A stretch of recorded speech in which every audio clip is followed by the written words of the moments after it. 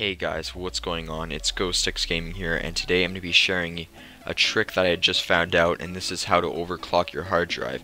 Now, almost everyone who knows something about computers would think that this is impossible, but it really isn't. I recently just found out how this works, and I will explain to you right now.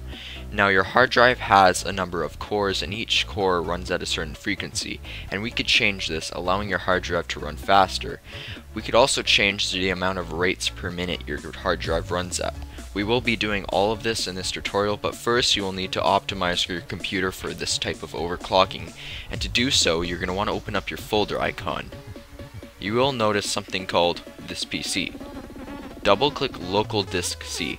This is where Windows is being housed, and this is where all the main controls are, nothing in disk D, even though that is your hard drive.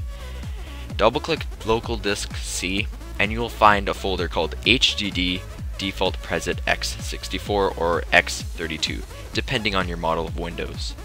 Double click it and you will find something called inductionrate.su. Double click that and it will show your model number. Copy this, and after you're done copying this, open up CMD. Run this as administrator, which allows you to make changes. Normal CMD will not.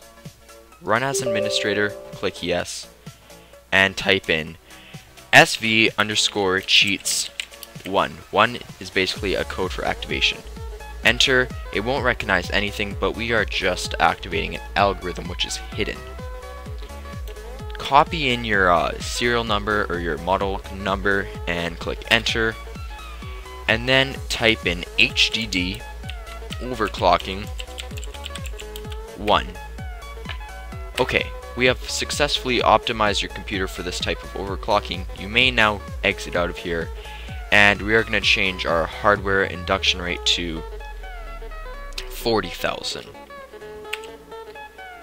We're going to save this and open up our last file. This is coreinstallationspeed.su. Change your VROS intake to 300 EPS, or it doesn't really matter. See, this is your core speed, and that's the number of cores your hard drive has.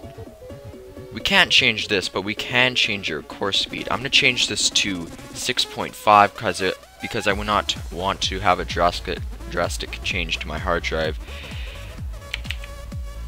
Also, make sure that you're using a desktop and that your desktop has a lot of airflow inside. Your hard drive can suffocate, and that will cause it to literally die. If your hard drive dies, then all your information is gone, and this was never worth it. You may now save this.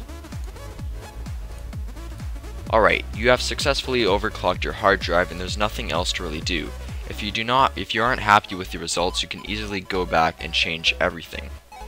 Overall guys, I hope you enjoyed this tutorial, and if you want to see more tutorials like these, please subscribe, and since I put a lot of hard work into making this video, please like the video. Anyways guys, have a great day.